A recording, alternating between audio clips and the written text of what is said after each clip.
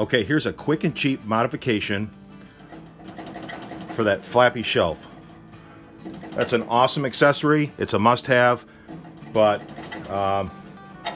the flapping is no good, and here is a quick fix. Okay, if you look at my shelf, and I would think that this is true for all the shelves from this particular manufacturer, there happens to be a hole back here on the back of the shelf down towards the bottom on each end.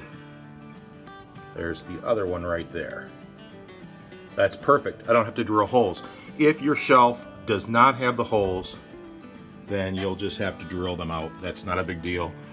We'll use a 1/4 inch drill and put your own holes in the unit.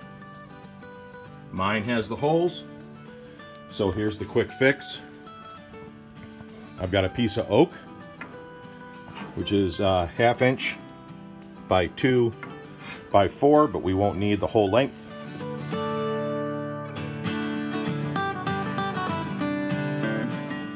We have the 2 screws, 2 nuts, and washers.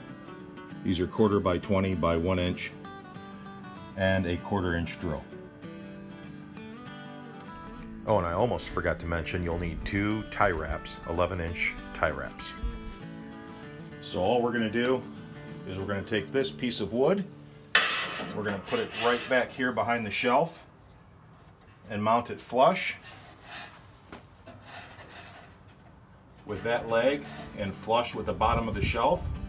And then over here, and I'm going to cut it flush with this leg, and we're going to put a couple of screws and washers into it, and as you can see, that just took care of the flapping. Then the last step, we'll end up painting this black so it matches the grill. So I've clamped one end of the strip on this leg, and we're going to come over here, and I'm going to make a pencil mark on the back.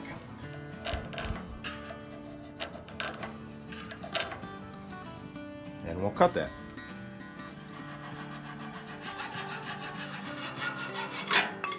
So once you cut your trim board there, just fit it between the 2 legs to make sure it matches properly, and you're happy with the fit.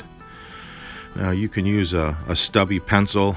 I used a wood screw to reach in and make a mark on the trim board through the screw holes in the shelf. And then you can drill your holes out. And again, that's a 1/4 inch bit.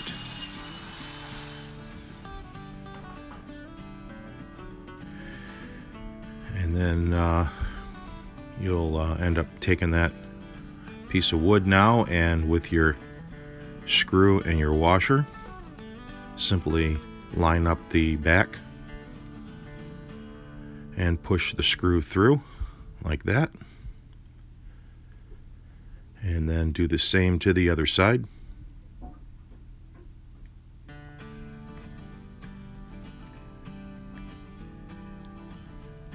And there you have it. So there's the piece of wood that is the trim board now is positioned properly, and the only thing missing is the nut and the washer on the back. But we're going to paint this first. I'm just putting this together to show you how it should go. It's easier to see a lighter colored piece of wood than a black piece of wood that's been painted. But so here's a tie wrap. This is 11-inch tie wrap, and you can put that on both ends just like that, around the leg and then around your trim board, and you're all set. So I removed it and I painted it kind of in a rush. You see the paint's kind of rubbed off a little bit, but there's the screw on the right and left side, the screw and washer, and then if you come around the back, there's the nut and the washer on the back on both ends. And so there you have it, folks. A quick modification, just a few parts you can get at your local home improvement store. I'll make sure I put the parts list down below so you can refer to that. This is such an important accessory that I highly recommend not returning it once you purchase it, but just do the modification. The bottle shelf is very important. So as you can see,